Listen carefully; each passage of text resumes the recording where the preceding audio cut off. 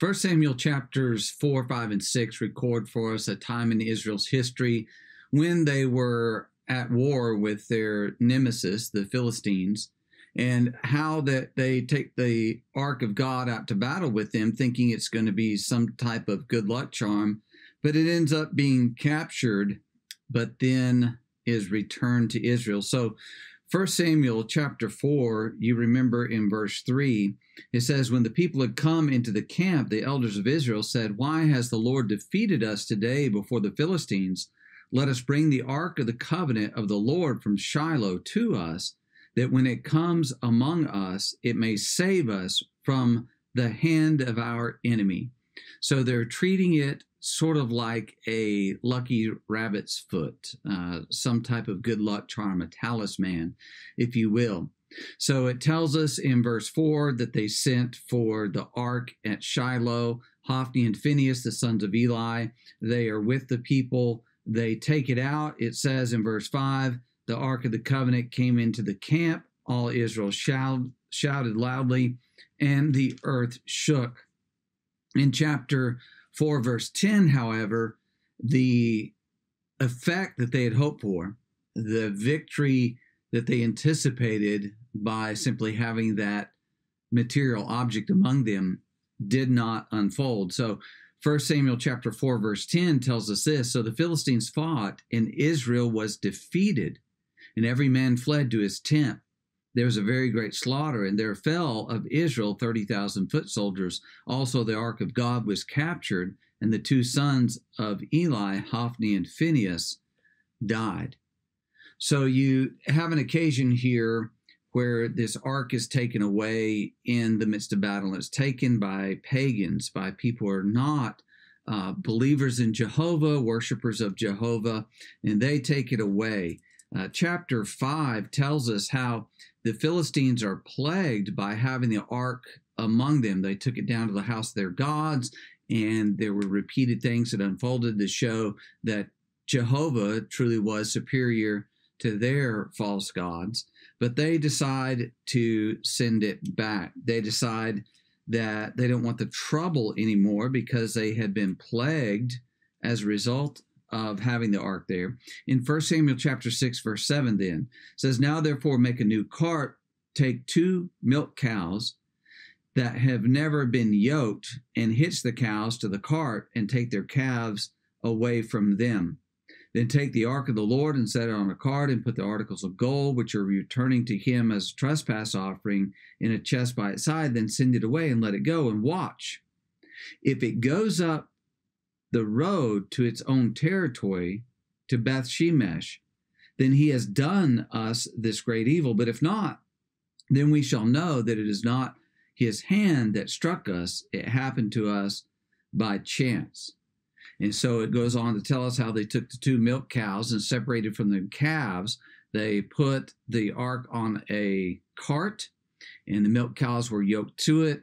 And the gifts, as it said there, to pull it back to Israel, back to the territory of Judah. Now, here's the thing about it. When they separated the milk cows from their calves, normally the cows would go to the calves. But because it was of God, those cows go back. They go away from their calves, and they head back to the territory of Judah. And so that tells us that it was of the Lord, and it told the Philistines it was of the Lord. And so it is returned then in chapter 7, verse 2. It says this, so it was that the ark remained in Kirjath Jearim a long time. It was there 20 years, and all the house of Israel lamented after the Lord. So this is before the time of Samuel, before he really comes to prominence in Israel. He comes into prominence very soon hereafter. And then Saul is anointed as king. But then we notice that David comes to the throne. And if you look at 1 Chronicles chapter 13, which is, of course, a parallel to 1st, 2nd Samuel, 1st Kings. But in 1 Chronicles chapter 13, what we want to notice is that after a very long time, David decides to move that ark from Kirjath Jearim to a place that he had prepared for him. And what we want to notice here is in 1 Samuel chapter 13, verse 2, David said to all the assembly of Israel, if it seems good to you, and if it is of the Lord our God, let us send out to our brethren everywhere who are left in the land of Israel, and with them to the priests and Levites who are in the cities and their common lands, that they may gather together to us, and let us bring the ark of our God back to us, for we have not inquired at it since the days of Saul. And so you have this occasion where he wants to move it to Jerusalem from Kirjath Jearim, which was not far away, but he wants to move it back to Jerusalem. And so the assembly is pleased with that. In fact, it says in verse 4, all the assembly said that they would do so, for the thing was right in the eyes of all the people. So they're very excited about this. They accept what David has to say, and they put forth effort to help make it come about.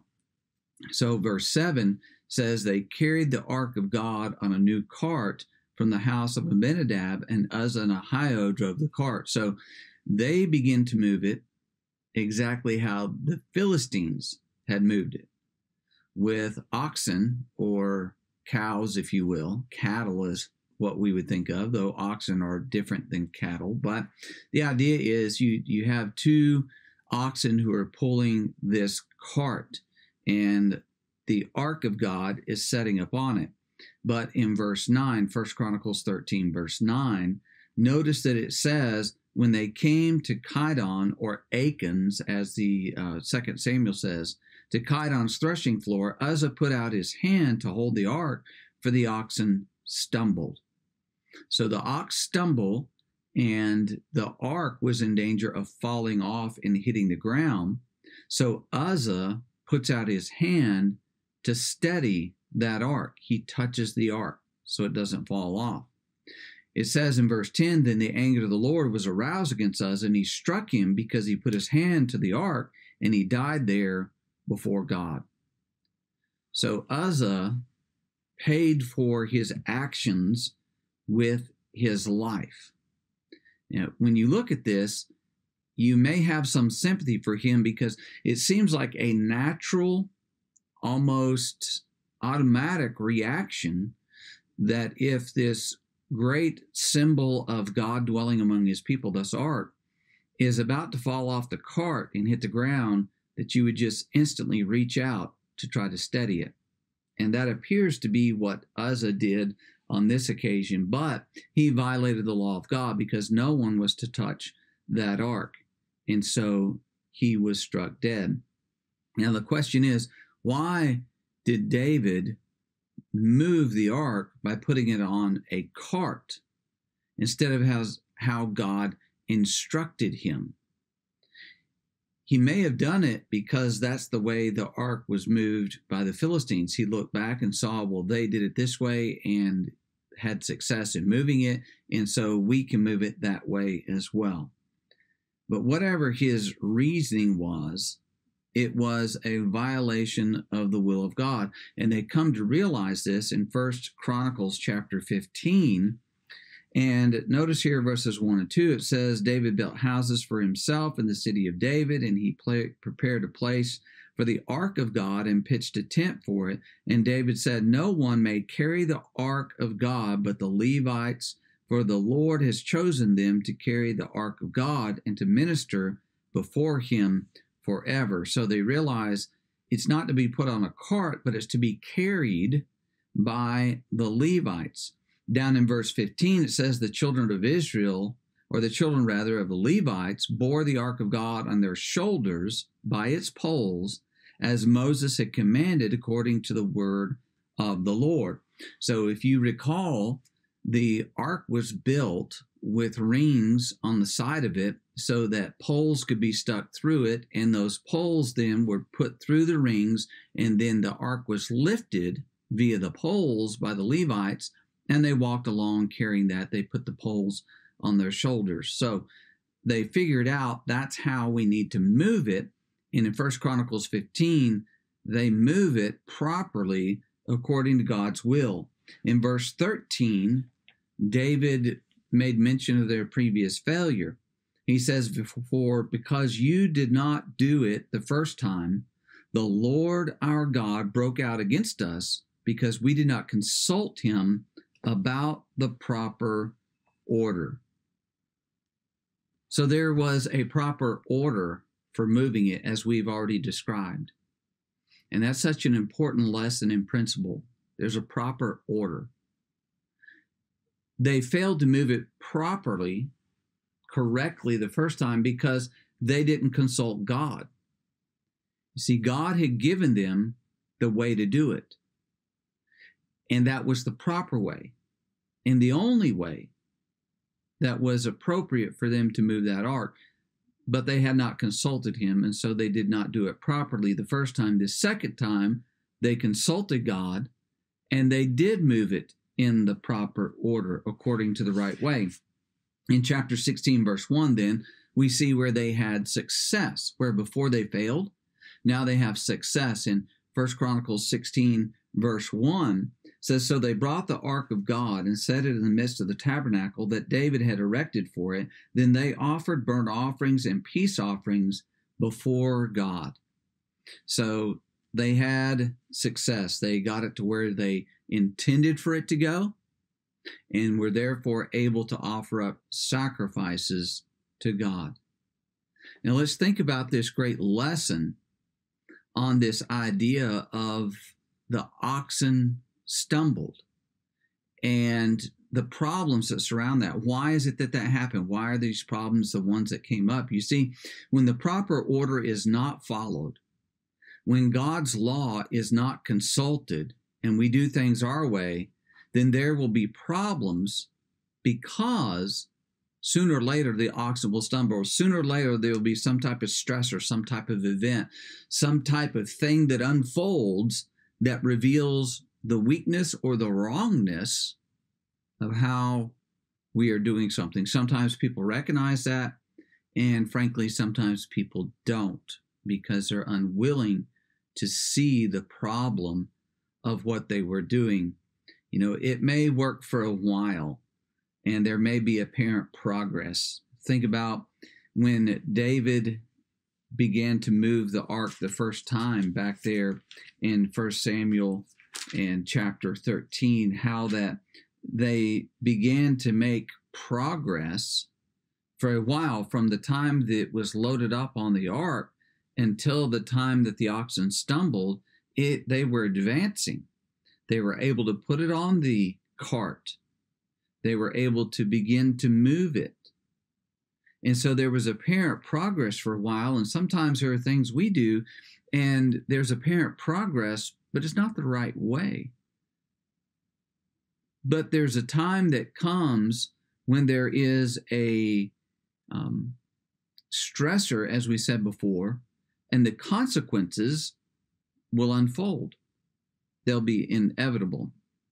So when we think about today and a church and how it functions today, the work of the church, the worship of the church, what the church is doing, how it is organized, is it in the right way or not the right way? If it's not the right way, then things are going to unfold eventually down the road. It could be that a church splits. It could be that people leave for other pursuits. They either decide to go and become a part of like a community church instead of being in the church of the Lord in a congregation pattern after the New Testament, because over time, if they've gotten acclimated to things that were not right, then they'll move on. They'll find something more interesting, more intriguing, more exciting to move on to. It may be that they just give up altogether. They just decide, well, we're not going to go to church anymore because there's no point. Well, then there may also be the consequence of when people do this, when these things unfold, that is, they're not doing things in the proper order, souls can be lost and the Lord shamed. Because if we're not doing things the right way, then it is going to bring reproach on God, and it will become very apparent and very obvious. And souls that are involved in it, because they're being led astray, will be lost. So we have to be very careful, very cautious to consult the Lord and to do things in the proper order. Because when we do that, that is what will be successful. Now, success is defined by the Lord, is another way to put this. It may be slower, just like the oxen pulling the cart would move along quicker, in theory, than men carrying the ark. But the right way was for the Levites to carry it. And it would be slower, but it was right. And there's more exertion by men, whereas the oxen, the animals, take the load. Well, that relieves men of having to bear that burden. Well, doing it the Lord's way, it meant more of a burden for men. But that was the right way to do it. It would go slower. It would mean more effort on the part of individuals. But the right way is the way to achieve the desired outcome. Now, we have all of that as an illustration, as an example of where something was done improperly and there was failure, and then it was done properly and there was success. So think about that. Those principles echo throughout the Bible, and they're still applicable to our times in our day. There is a proper order. When we look into the New Testament, there is a proper authority or a proper order of doing things. In Colossians chapter 3, verse 17, remember the Apostle Paul wrote there, "And whatever you do in word or deed, do all in the name of the Lord Jesus, giving thanks to God the Father through him." Do all in the name of Jesus Christ. That's the idea of doing it by his authority, doing it as he has commanded it to be done, not inserting our will, substituting our desires or what pleases us or what we think is going to work, but doing what he says in the way that he says to do it. Now, just briefly, we want to illustrate this with the Lord's Supper. In the New Testament, we see that the Lord's Supper was established by Jesus Christ in Matthew chapter 26 and verses 26 to 29. This is during the Feast of Unleavened Bread, of course. In verse 26, it says, "As they were eating, Jesus took bread, blessed and broke it, and gave it to the disciples, and said, 'Take, eat, this is my body.' Then he took the cup and gave thanks and gave it to them, saying, 'Drink from it, all of you, for this is my blood of the new covenant, which is shed for many for the remission of sins.'" And so he gives a command of what we are to partake, what we are to do, and it lays that out for us. That's the authority of the Lord. So he says, partake of that bread, which was unleavened bread, partake of the fruit of the vine, which is grape juice, and you partake of that to remember my body and to remember my blood, to remember that sacrifice that he gave for us. That's why we are to do it. So that's the what, if you will. And that's a direct statement that's given. We know when to partake of it by an approved example. So when you get to the book of Acts chapter 20, Acts 20 verse 7, it says, "Now on the first day of the week, when the disciples came together to break bread, Paul, ready to depart the next day, spoke to them and continued his message until midnight." So the brethren gathered on the first day of the week, just like in 1 Corinthians 16 makes a reference to the saints gathering on the first day of the week. So on Sunday is when we are to partake of the Lord's Supper. We see an approved example as Paul is among the saints here at Troas. Now, that is when we do it. Now, how often is the question? Well, there is a necessary implication in this. When it says they came together to do it on the first day of the week, the idea is they do it every first day of the week. So, for instance, when you're driving down the highway and you see a sign for food at an exit, one of those blue signs, and you see a sign for Chick-fil-A, what does it say at the bottom of that Chick-fil-A sign? It says closed Sunday. Now, we understand that that means it's closed every Sunday, not just last Sunday, not just the coming up Sunday, but when it says closed Sunday, it means every Sunday. And when it says that the disciples came together on the first day of the week, that's saying that was their habit, that was their practice. They came together on a weekly basis to break bread, and the break bread there is simply a shortened form of to partake of the Lord's Supper. It's referring to part of what's done in order to convey the idea of the whole. It's not them coming together to eat a meal. It's them coming together to observe the Lord's Supper. And we can study more on that if you have questions about that. But that's what's taking place there in Acts chapter 20 and verse 7. Now, one of the things we want to see when it says unleavened bread and fruit of the vine, that the unleavened bread could be partaken of, whether that's homemade unleavened bread or store-bought unleavened bread. It really doesn't make a difference. This is the idea of the general authority that's involved here. So partaking of home-prepared, homemade unleavened bread, or partaking of store-bought unleavened bread, you're still observing the Lord's memorial, still partaking of that which represents his body. It doesn't change the command. It could be one large piece that each person breaks off of. It could be small pieces that people eat. It can be served in a metal tray or a basket or a ceramic plate or whatever it may be. It doesn't change that command. So that general authority is inclusive. And those things do not alter what we've been commanded to do. The fruit of the vine, the grape juice, it could be homemade. Never heard of anybody doing that. Or it could be store-bought. It can be served in plastic containers or glass containers or metal containers, small ones or large ones.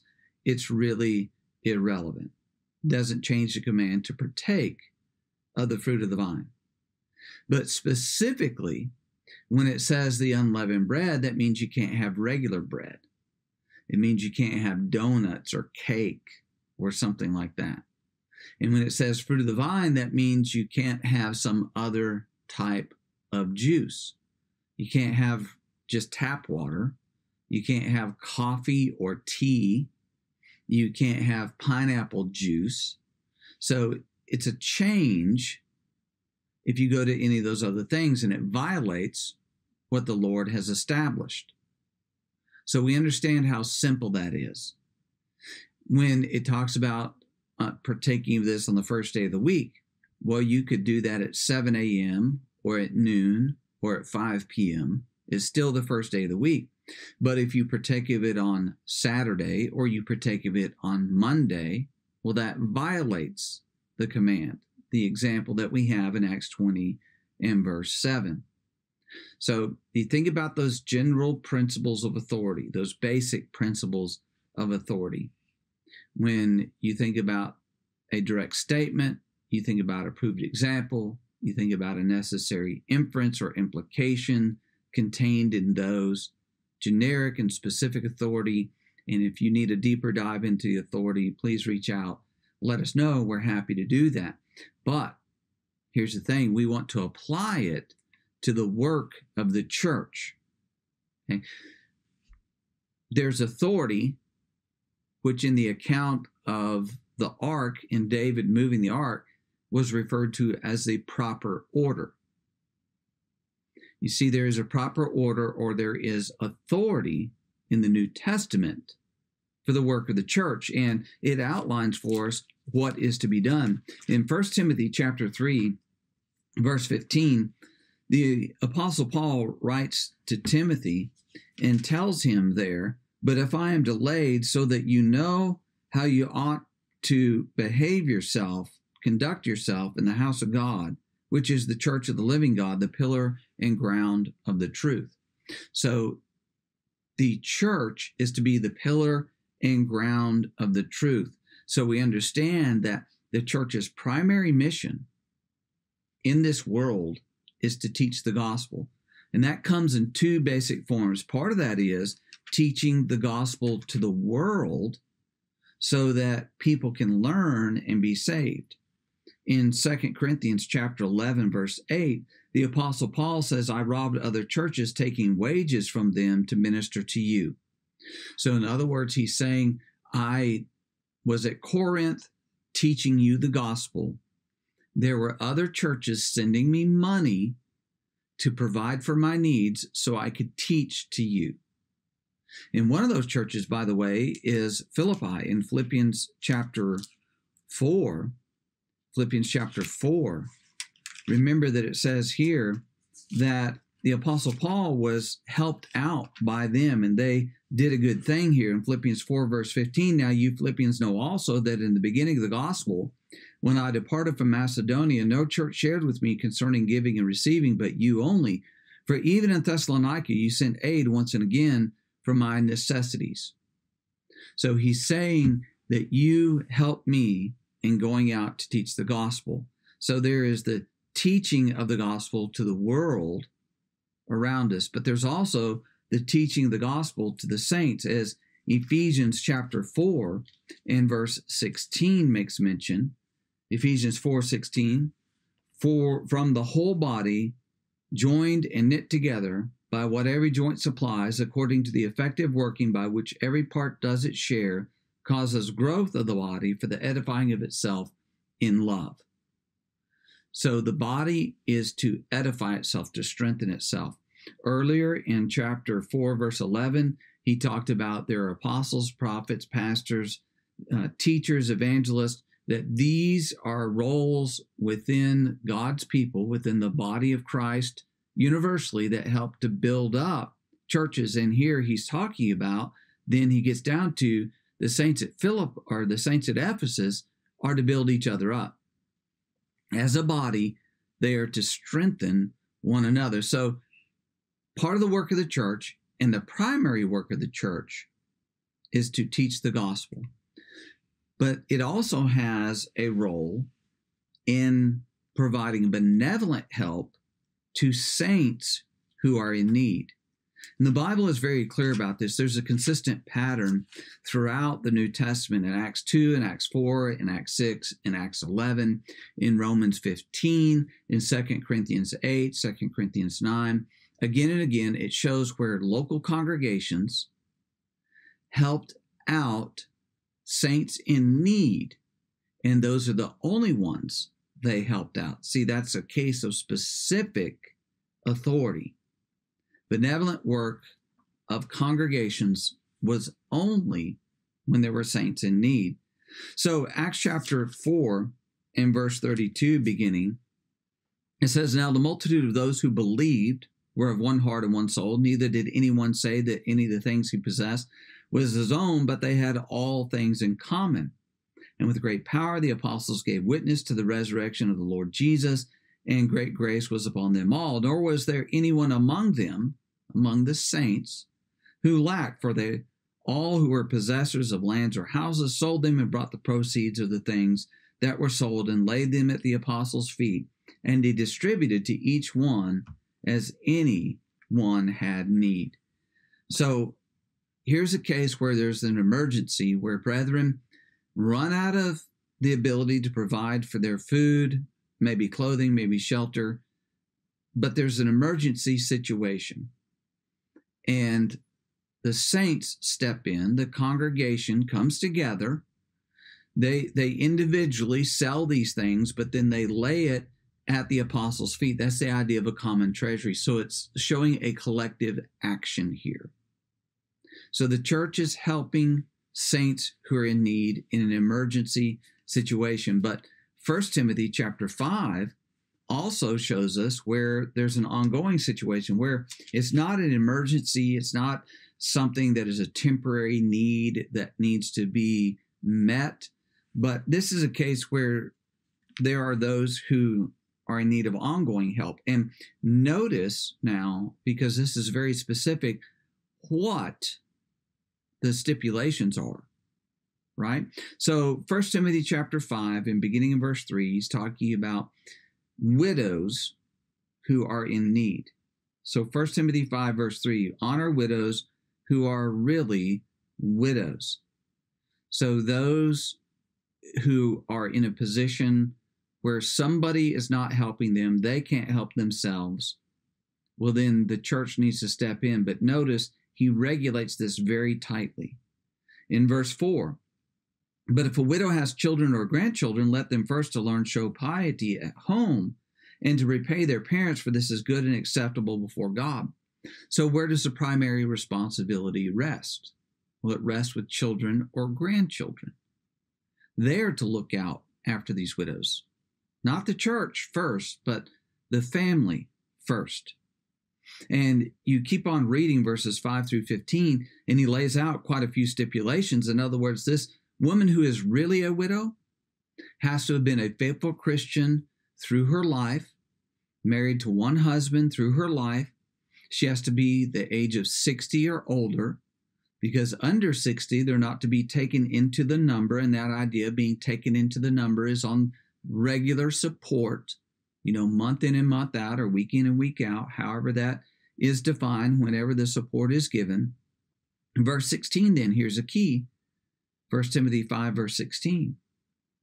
If any believing man or woman has widows, let them relieve them, and do not let the church be burdened, that it may relieve those who are really widows. In other words, the church's responsibility is only to help faithful Christian women who have been widowed and don't have any family that's taking care of them. So the church is the last resort. And when you think about it, that makes sense. Family needs to step up, right? Part of God's will is and always has been honor your father and mother.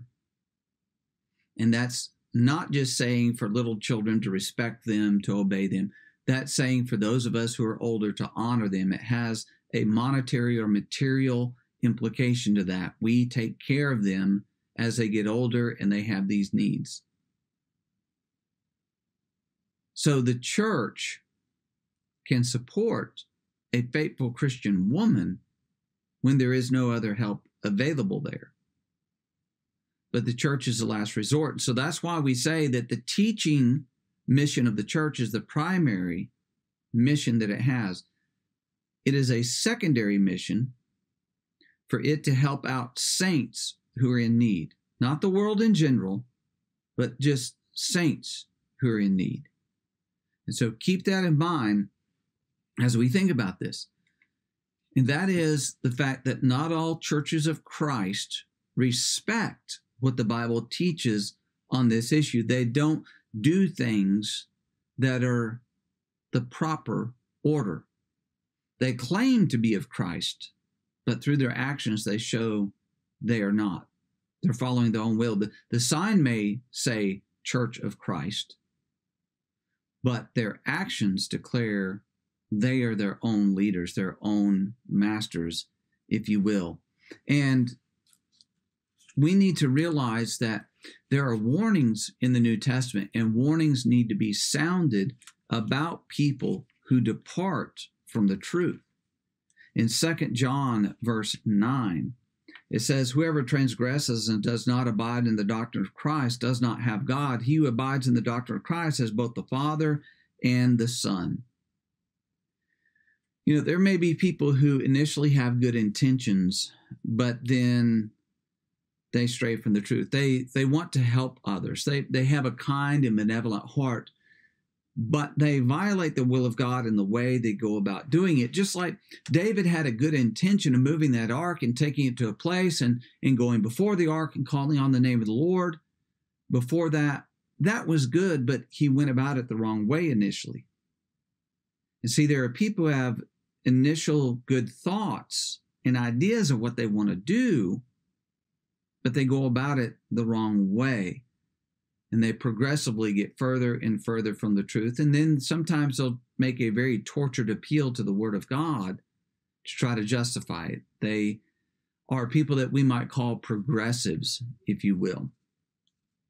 Well, we have to be warned about these things because they do not abide in the doctrine of Christ. They've transgressed it. They've gone beyond it. And they need to be identified. You know, sometimes people have a bit of a hang up on identifying those who are in error. Well, Romans chapter 16, verse 17, he says, "Now I urge you, brethren, note those who cause divisions and offenses contrary to the doctrine which you learned, and avoid them. For those who are such do not serve our Lord Jesus Christ, but their own belly, and by smooth words and flattering speech deceive the hearts of the simple." So we have to be warned about those who depart from the truth, because there are souls that are at stake. There are times when these individuals in the New Testament are identified very specifically, like 2 Timothy chapter 2, where it says there in verse 15, "Shun profane and idle babblings, for they will increase to more ungodliness, and their message will spread like cancer. Hymenaeus and Philetus are of this sort." See, sometimes specific individuals or groups are identified to warn people, don't listen to what they're saying. Don't follow in their path. Don't be influenced by them, but mark them, note them, identify them, because they need to be ashamed of what they're doing, and others need to be warned not to go along with them. And so that brings us to this point in the lesson, and that is the Concord Church of Christ in Concord, North Carolina, is a so-called Church of Christ that is departed from the proper order. They are not respectful of New Testament authority, but they have transgressed the doctrine of Christ, and they need to be noted, they need to be marked as unfaithful to the Lord Jesus Christ. Now, me and my family, we have a connection to the Concord Church of Christ going back probably 30 years. And through the years, we've seen things that would be questionable, make us uncomfortable. We have understood there are problems along the way with marriage, divorce, and remarriage, and them accepting error on that. And now it's abundantly clear they have violated the authority of the New Testament regarding the work of the church. They are in sin and they are in error. So we're going to present some proof of this. And you can go to their website and see most all of this. There will be some right at the very end that we've obtained from another source, but you can go to their website and see, here's what they're doing. It's open, it's declared, it is public knowledge, and we're just simply highlighting it here in this lesson. So the first thing we want to note is if you go to their events and activities calendar and you notice on there, again, this is public, this is right alongside. When you notice their calendar, it talks about their worship services, their Bible classes, things that are authorized by the Bible for a church to engage in, what they're supposed to be engaging in. But alongside that, they post these various activities, including things that you see there of like the Carolina Bible Camp. It's a winter camp. Now, some may say, well, what's wrong with a Bible camp? Well, people getting together and young people getting together to study the Bible, there's nothing wrong with that. But this is a separate organization. This is a human organization that is formed and come together to do this. And this is a church marketing that for them or announcing that for them. And that's not something that should be done. This is not a work of the church. It's not, the local congregation is not a marketing arm for human organizations. It would be like the church marketing a college. It would be like them marketing a Christian-owned business. And, here's Joe's excavating business or Bob's car wash. It's not what's supposed to be done, but that's what they're doing. You can also see on the calendar there how they have a blessing bag packing. That is a part of the work of that local congregation of the Concord Church of Christ. They're engaged in that. Now, that's not authorized in the New Testament. You can't find it either by direct statement, approved example, or a necessary inference or implication. It's not there. They have a teen lunch and a Devo. They advertise the idea of a social meal on there.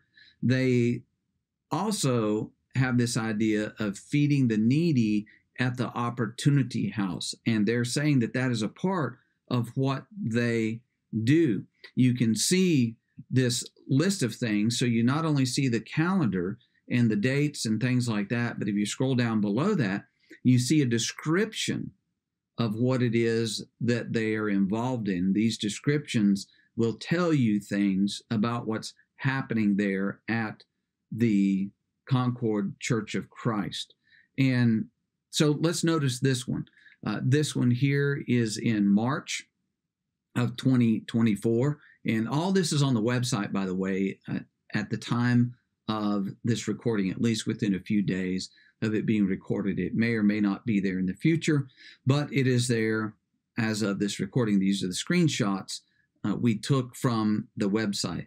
But they have a Friends Day where they, so the youth group is encouraged to bring their friends to a park. It says to Village Park Shelter. Time of Bible talk and study, games and food provided. And then you have on March 29th, it looks like, a field day and fun hunt. It says this event is for all ages, but we especially hope to see K through 5th grade. Kids come out, enjoy some holiday-themed fun at the Grown home. So they're advertising these social activities for particularly the youth to be involved in. And then in April, they have a kickball tournament scheduled that they will be involved in at Dorton Park, it looks like. And then if you keep on going, you see in May that they have scheduled to host 1,000 Voices, which is again, a secular organization. It's not just the church saying, hey, we're going to have an area-wide singing, but it is actually a third-party entity that goes there and hosts that event. They're essentially, whether they charge or they don't charge, they're renting out, loaning out the church building for this third-party activity. And then they also are going to have a scavenger hunt, as you can see there, and then there's a Bible board game night. So this church is involved in what is typically called the social gospel. And they are doing things that are outside the doctrine of Christ because maybe it makes them feel good, or they think this is how people are going to be drawn in and encouraged and kept as a part of this group. But of course, a violation of the Word of God is sin, no matter the motivation and no matter the desire of what you want from that. But then also on their page to serve, the people are directed to reach out to the leadership. And so this is headed up by the elders of that congregation. And notice the last thing that it mentions down there: serving neighbors, city, and the world with hospital snacks, meal packing, addiction support, foster care and transition, and clothing closet. And they can do all of this through the dashboard on the website for their members. So this isn't just individuals doing it. This is the congregation being deeply involved as a church. They also have this thing that was on the calendar before about Pillar of Hope, and what that is family addiction support group. So people who have family members that are in some kind of addiction, this is a support group for them in dealing with that no doubt difficult in hard situation. Now, they used to meet near the main Concord building in another building that the congregation owned. We'll talk more about this in a minute, but they ended up having to move, and now they are meeting. This group that's promoted on the Concord Church of Christ website is now meeting at St. Mark's Lutheran Church in China Grove. Now, something else that they are doing there, and there's a picture of that St. Mark's Lutheran Church and where they're meeting. Something else they're doing is promoting a dynamic marriage class. Okay? Now, nothing wrong with teaching people about marriage, duties of husbands and wives, and how they can serve the Lord together and serve their spouses in a godly and righteous way. Nothing wrong with that. But here's the thing about it. It's $135 a couple, so they're charging people to take this class. And, well, where's the provision for that in the Word of God? So I'll leave that one right there. Another thing that's happening is if you go onto the county GIS website, and that's just basically the website that shows property ownership and things like that, you see on the block where the main building is. The main building is that one toward the top right. And then there's areas that are circled or outlined there are all owned by the Concord Church of Christ. Now, to be fair, a lot of this property was purchased and donated by a member of that congregation in years past. And so the question becomes, how are they using that? If it's used for Bible classes, for studies, things like that, or for extra overflow parking, fine. That's completely fine. But that's not what these things are being used for. It is understood in reliable information here that they have rented out some of this property in times past to people that they thought they were helping out who were disadvantaged economically, and so they rented homes to them. And now, where the arrow is pointing to in the top left there, that's where that pillar of hope met. But now they're not meeting there any longer because it was announced to the congregation back in December of 2023 that the eldership had made an agreement with a organization that provides foster care transition. So when children age out of the foster care program, they turn 18. A lot of them still need a place to live. And so they've leased it to an organization that provides that service to foster children. And so they're renovating that and leasing it out to them. That is, the group that is leasing it is renovating it for housing.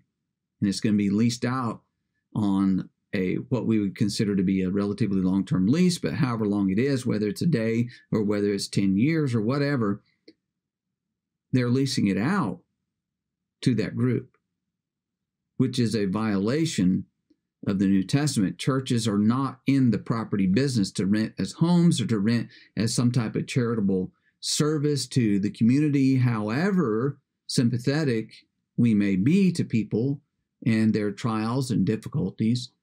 That's not what we see in the New Testament. And yet that is what's happening at the Concord Church of Christ. And so a question we have is, how far is too far? How far can we go? For instance, with child care, Ephesians chapter 6, verse 4, fathers, do not provoke your children to wrath, but bring them up in the nurture and admonition of the Lord. Well, if an individual is to do that, does that mean that the church can step in and be the parent, provide child care facilities for children, provide nonprofit food, clothing, and shelter for those who are in need, like the father is supposed to provide? 1 Timothy chapter 5, verse 8, if any does not provide for his own, especially for those of his own household, he is worse than an infidel, and he has denied the faith. So you think about this. How far is too far? Can a church step in and be a surrogate father or a surrogate mother? Well, that's not right. What about the idea of a wedding? The Bible talks about that marriage is honorable among all. Ephesians chapter 5, 22 to 23 talks about husbands and wives and their duties to one another. Well, since marriage is a good thing and a wedding, therefore, is a good thing, does that mean we can rent the church out as a facility to have weddings? Does it mean we can rent out equipment that we have or rent out the preacher to do weddings? Is that what it's about? What about a yard sign business, right? Romans 12, verse 15 says, rejoice with those who rejoice and weep with those who rejoice. Well, can we have a yard sign business as a church? Telling people happy birthday or happy wedding anniversary? Is that what we do? What about the weeping part? Can a church have a funeral home? Can they provide funeral home services? Better go to the house of mourning than the house of feasting. Well, we could provide comfort and compassion to people if we have a funeral home, if we, maybe leased out the property to a funeral home and let them be there. It's our chance to minister to people. Every violation of the word of God is justified, it seems like, when people say, oh, it's our ministry. But it's not in the word of God. It's not proper according to the word of God. When we fail to consult God's law, we fail. It very well may be what other people do and what they're doing on an ongoing basis. But that doesn't justify it, doesn't make it right. And we may make progress. It may be working for a while. It may work for a long while. But eventually it will be revealed to be futile because it's not according to God's word. With a lot of the things we've been talking about, the Concord Church of Christ is being beaten to death by community churches. And our guess is, this is just my theory, what they're trying to do is they're trying to keep up with community churches, trying to attract people who are drawn to those kinds of things. And so they're going to fail, and they have failed because, the church over there is already split. And there's a significant portion of members who have left. And it's a good thing that they left, but they've objected to these latest things. But there's a whole lot there that is wrong from many years ago that people need to consider and be aware of and realize faithful Christians cannot be a part of, cannot have fellowship with the Concord Church of Christ. It is in sin. Our commitment must always be to seek to do the Lord's will, not to look to men as a standard, not to think of them as the ones who guide things or their ideas or the right way, not to follow our feelings and emotions as a guide, but to be content within the doctrine of Christ, to abide within the authority of the new covenant that's been sealed by the blood of Jesus Christ. This lesson has been somewhat detailed in laying that foundation that undergirds the truth and the principles of how we are to conduct ourselves as the people of God. And we've gone through some specific things and been detailed in that. And maybe it is, though, that you have questions. You're welcome to reach out and to ask those questions, and we're happy to answer them. But we urge you, reflect on this, reflect on what the Word of God teaches, and be determined that you would be one devoted to God's Word and pleasing Him, and not simply following along with the world and the things that it does. So consider these things.